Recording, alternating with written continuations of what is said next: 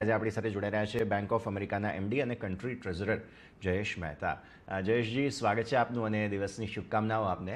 અને સૌથી પહેલાં તો સ્વાભાવિક પોલિસીને લઈને જે ચર્ચાઓ ચાલી રહી છે તેના સાથે જ આપણે શરૂઆત કરીએ.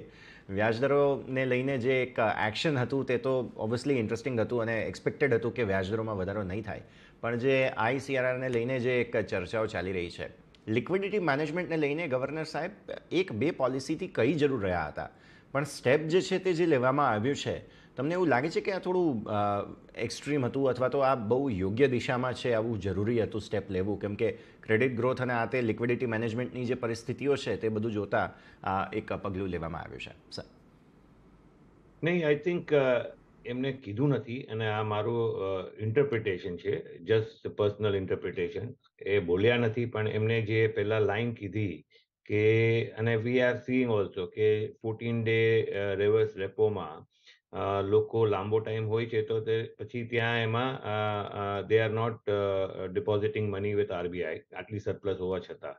અને એ જ ચીજ જ્યારે એ લોકો 3 દિવસ 4 દિવસનો રેપો કરે છે તો ત્યારે બેંકો નાખે છે. અધરવાઇઝ એ લોકો એસડીએસમાં 0.25% ઓછું કમાવા માટે તૈયાર છે, પણ 14 દિવસમાં પૈસા નહીં આપે. કારણ કે આ થોડું બિહેવિયરલ સિચ્યુએશન બી છે કે બેઝિકલી તમે 14 દિવસમાં પૈસા નાખી દો અને તમને વચ્ચે જો પૈસા જોવે તો તમે પાછો એક બાજુ તમે લેન્ડિંગ દેખાડો છો, પાછું તમે બોરોઈંગ દેખાડો છો. જે આરબીઆઈના ઓલા પ્રમાણે બધું બરાબર છે, પણ હિસ્ટોરિકલી જે લોકોને માઇન્ડમાં છે કે નહીં, દે વિલ બી ક્વેશ્ચન્ડ કે તમે બોરોઈંગ ને લેન્ડિંગ બેવ કરો છો, તો ધેરફોર એ કારણસર લોકો લોંગ ટર્મ રેપોમાં લોક ઇન કરવાનું નથી માંગતા. અને ઓફકોર્સ એ બોલ્યા નથી, પણ if you read in between the line, અને લિક્વિડિટી સકઆઉટ તો કરવી જ તો પડશે જ, એ જરૂરી છે. અને મોર ઇમ્પોર્ટન્ટલી આના માટે આ બિહેવિયરલના હિસાબે તમે 3 દિવસના 4 દિવસના તમે એક પ્રોસેસ બનાવ્યું છે કે ભાઈ અમે ટિપિકલી 14-day રેપો કરશું. એની માટે તમે આ ફ્લેક્સિબિલિટી કરવા માટે તમે 3 દિવસ 4 દિવસના કર્યા રાખો. અને આ જે સરપ્લસ આવી છે એ સડન સરપ્લસ આવી છે બીકોઝ ઓફ 2000 રૂપી નોટ. તો એ એટલું સકઆઉટ કરવા માટે ટેમ્પરરીલી એ લોકોએ કર્યું છે. તો 1 લાખ કરોડ, આજે 3.5 લાખ કરોડ તમારી લિક્વિડિટી છે, તો એમાંથી 1 lakh crore they are sucking out. અને એઝ એન્ડ વેન, કારણ કે એ તો કરવું જ પડશે એવું છે ને. બિલકુલ, તમે સરસ રીતે સમજાવ્યું. હવે એક વસ્તુ ખાસ આપણે અહીંયાથી એક જોવાની એ છે કે જે રીતે હવે આ સ્ટેપ લેવામાં આવ્યું છે થોડો સમય માટે, ઇટ્સ અ ટેમ્પરરી મેજર એવું જોવા જરૂર મળી રહ્યું છે આપણને. પણ જે રીતના ક્રેડિટ ગ્રોથ છે આપણે ત્યાં, અને આ એક વસ્તુ પણ તપાસવા જેવી છે, ખાસ રૂરલ સેમી અર્બન ડિમાન્ડ પણ બહુ જ સારી જોવા મળી રહી છે હમણાં. આવી સ્થિતિમાં એક્સ્ટ્રીમ એન્ડ પર ન જતી રહે અને આ એનપીએમાં બહુ જલ્દી કન્વર્ટ ન થઈ જાય, તેના માટે પણ આ એક્સેસ જે આપણી પાસે લિક્વિડિટી હતી તેને કંટ્રોલ કરવી જરૂરી હતી. જયેશજી? ના ના, એબ્સોલ્યુટલી. અને કરવી જ પડે, કારણ કે આટલી બધી closing liquidity will bring wrong behaviour. આપણે ત્યાં જો કે એમ તો કાફી કંટ્રોલ ચીજ છે, બટ તમે લાંબો સમય તક એ રાખ્યા રાખો તો it will start creating wrong behaviour. So from that perspective આ કરવાની જરૂરત હતી. અને again at the end of the day it is a system liquidity. Weather તમે લેન્ડ કરો કે કાંઈ બી કરો, at the end of the day it has to go to RBI, because એ સિસ્ટમની સરપ્લસ લિક્વિડિટી છે. તો એ તો આરબીઆઈ પાસે જ જવી પડે, કારણ કે શોર્ટફોલ ઓર surplus that has to go to RBI. Either RBI has to pump in liquidity or take out liquidity. So એટલું જ રહેવું જોઈએ. Naturally, only thing is કે behavioral wise લોકોનું રિસ્ક મોનિટરિંગ થોડું ઓછું થઈ જાય બહુ જ્યારે લિક્વિડિટી હોય તો. ઓકે સર, હવે આપણે સમજવાની કોશિશ કરીએ જે મોંઘવારીને લઈને, ઇન્ફ્લેશનને લઈને ગવર્નર સાહેબે કમેન્ટ કર્યા તેના પર. ઓબ્વિયસલી વેજીટેબલ સાથે પ્રાઇસીસ આપણે દર વખતે ચોમાસામાં જોતા જોઈએ છીએ કે ત્યાં ફ્લક્ચ્યુએશન્સ આવે, અને આના કારણે થઈને લોકોમાં તો ઓબ્વિયસલી, કેમ કે એન્ડ કન્ઝ્યુમર્સ છે, ચર્ચાઓ ઘણી થતી હોય કે મોંઘવારી વધી ગઈ. પણ ઇન જનરલ જોવા જઈએ, જે ગ્લોબલ ક્રૂડ પ્રાઇસીસને લઈને થોડી ચિંતાઓ છે અને ચોમાસાને લઈને થોડા પ્રોબ્લેમ્સની ચિંતાઓ હતી, આ બધાને કન્ક્લુઝન જોતા જે ફોરકાસ્ટ છે Q2 Q3 માટે પર્ટિક્યુલરલી ફોરકાસ્ટ થોડા એલિવેટ કરવામાં આવ્યા છે ઇન્ફ્લેશનના, પણ Q4 માટે તેઓ હજુ પણ કોન્ફિડન્ટ છે. આ સ્થિતિ ખાસ સમજવાની કોશિશ કરીએ સર. તો આઈ થિંક આપણું જે ક્રૂડ પ્રાઇસ જે છે અત્યાર સુધી, અનલેસ બહુ ઉપર જાય તો વાત અલગ છે, પણ જ્યારે ક્રૂડ પ્રાઇસ નીચે બી ગયા 65-70 ને બધું, આપણું જે રિટેલ પ્રાઇસ છે એ ત્યાં ને ત્યાં જ હતું. તો એ ચેન્જ નથી કર્યું આપણે, અને એ બી અત્યારે ત્યાં ને ત્યાં જ રહેશે. તો એનો બહુ ફરક નથી પડતો. હા, એક એક્સપેક્ટેશન હતી કે દિવાળી પછી fuel pump price May come down. A it depend કે હવે દિવાળીની આસપાસ શું પ્રાઇસિંગ છે ગ્લોબલ ક્રૂડ પ્રાઇસ. તો એ રહ્યું ક્રૂડનું. સો આઈ ડોન્ટ થિંક ક્રૂડનું આપણે અત્યારના બહુ ઇમ્પેક્ટ છે. વેજીટેબલ્સ ડેફિનેટલી ઇમ્પેક્ટ છે થોડી ઘણી, અને એ એમને બહુ સારી રીતે સમજાયું કે શોર્ટ ટર્મ હોય અને એમના એવું લાગે છે કે ભાઈ વરસાદને બધું જો નોર્મલ હોય તો it will be short term only, અને ધેટ ઇઝ વાય આ ક્વાર્ટરમાં પ્રોજેક્શન કરતા ઇન્ફ્લેશન ઇઝ હાયર.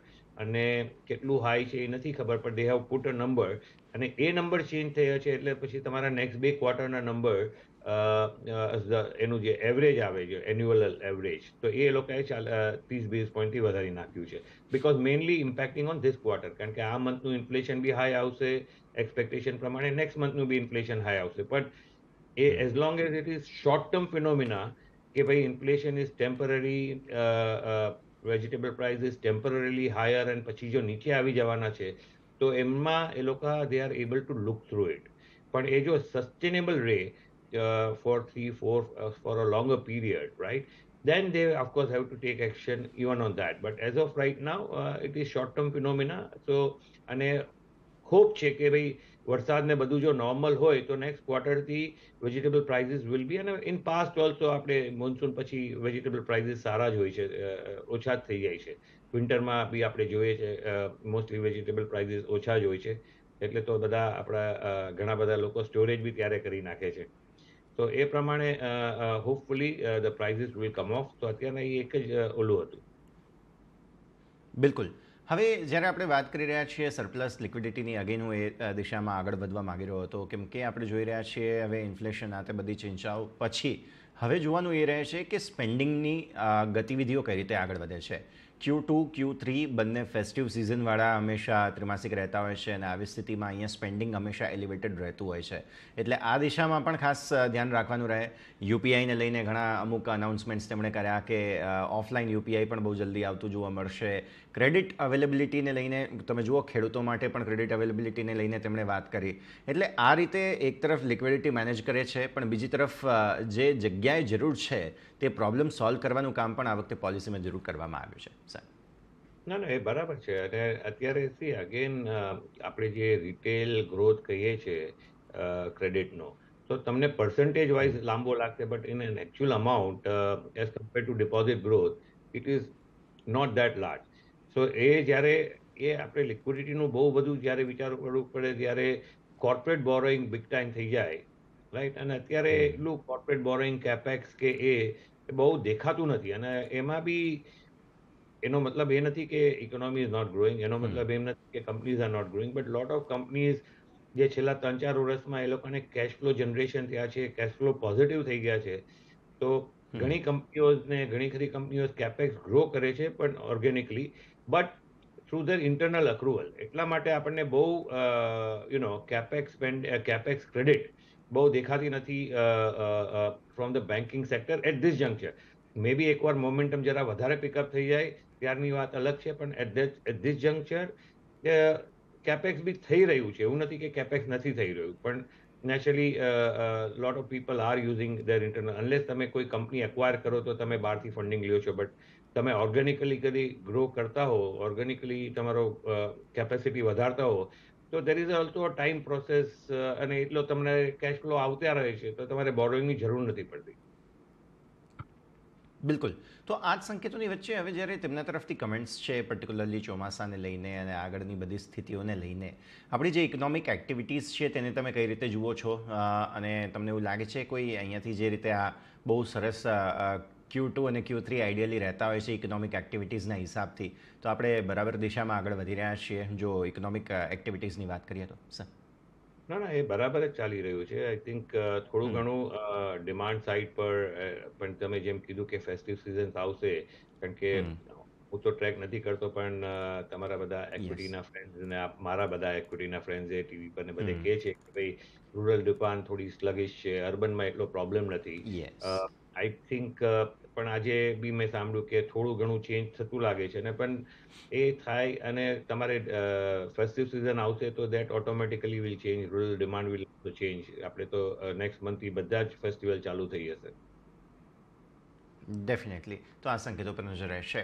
હવે આવી સ્થિતિમાં જ્યારે ફાઇનાન્સને સમજવું હોય તો આપણે એક વસ્તુ ખાસ સમજવી પડે કે જે ડિમાન્ડ સિનેરિયો છે તેના ઉપર કન્ઝમ્પશનની થીમ પર આપણે સરસ રીતે આગળ વધી રહ્યા છીએ. જે પ્રકારે તેમના તરફથી કમેન્ટ્રી આવી છે, એગ્રી રિલેટેડ કમેન્ટ્રી તમે જુઓ, ટ્રેક્ટર્સ ડિમાન્ડ જબરદસ્ત જોવા મળી રહી છે. ઇવન એફએમસીજીની અમુક કંપનીઓના નંબર્સ જોયા જેમાં પણ વોલ્યુમ ગ્રોથ બહુ સરસ રીતે આગળ વધી રહ્યો છે. એટલે આવી સ્થિતિમાં જેમ તમે કહી રહ્યા હતા રૂરલ એક્ટિવિટીઝને ઉપર જ ખાસ ફોકસ છે, આ થોડું ખાસ સમજવાનું રહેશે. અને અહીંયાથી જો રેઝિલિયન્સ હજુ પણ થોડું રહ્યું, જો થોડું સ્લો રહ્યું તો આપણે હજુ પણ ડેટા વાઇઝ થોડા પાછળ રહી શકીએ છીએ. જયેશજી. ના, એટલા માટે થોડું સ્લોમાં એવું છે કે તમે જેમ કીધું ને કે હવે ફેસ્ટિવ સિઝન આપણે સપ્ટેમ્બરથી ઘણા બધા ફેસ્ટિવલ ચાલુ થઈ યસ. જશે. દિવાળી તો મેઇન છે પણ બીજા બધા બી છે, ગણપતિ છે, નવરાત્રી છે, ઘણા બધા ફેસ્ટિવલ ચાલુ થઈ જશે. અને from that perspective V always C sum spending and demand. હા, થોડું જે પેન્ટઅપ ગ્રોથ થયો હતો એ લાસ્ટ 6 મહિનામાં 3 મહિનામાં સ્લો ડાઉન થયો હતો. પણ I think hopefully, we don't know, only time will tail, hopefully that momentum will come with the festivities. Definitely. તો આપણે આશા રાખીએ આ બધા મોમેન્ટમમાં જોવા મળે. જયેશજી, ખૂબ ખૂબ આભાર આપનો અમારી સાથે જોડાવા માટે અને આ સમગ્ર ચર્ચામાં ભાગ લેવા માટે. Thank you.